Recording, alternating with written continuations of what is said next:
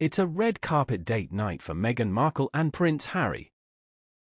The couple made a surprise appearance at the Bob Marley, One Love, premiere in Jamaica at the Carib Theatre in Kingston Tuesday night, and they were all smiles as they walked hand in hand.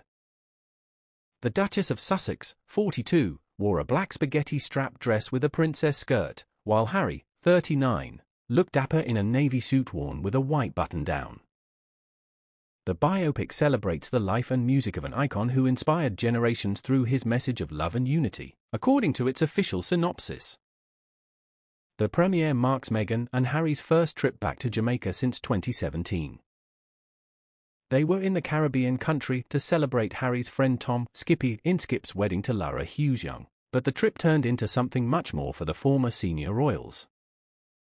According to royal expert Katie Nichols' book, Harry, Life, Loss, and Love, he realized Markle was the woman he wanted to marry after enjoying his pal's wedding with her. At the end of the night there was a slow dance, and after Harry escorted Meghan onto the dance floor for a final twirl. Harry was convinced he had met the one, Nicholl writes. The rare red carpet outing followed Harry's attendance at the Living Legends of Aviation Awards in Beverly Hills, California, where he was honored last Friday.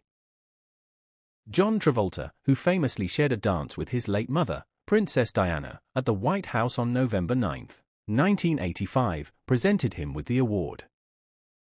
The suit's alum did not accompany her husband to the event. Harry's induction came hours after he dropped his claim against the Mail on Sunday. He was suing them over a story that alleged he lied about offering to pay for police protection while visiting the UK as a non-working member of the royal family. His focus remains on the safety of his family, rather than these legal proceedings that give a continued platform to the Mail's false claims all those years ago. A spokesperson for the Duke of Sussex told Page 6.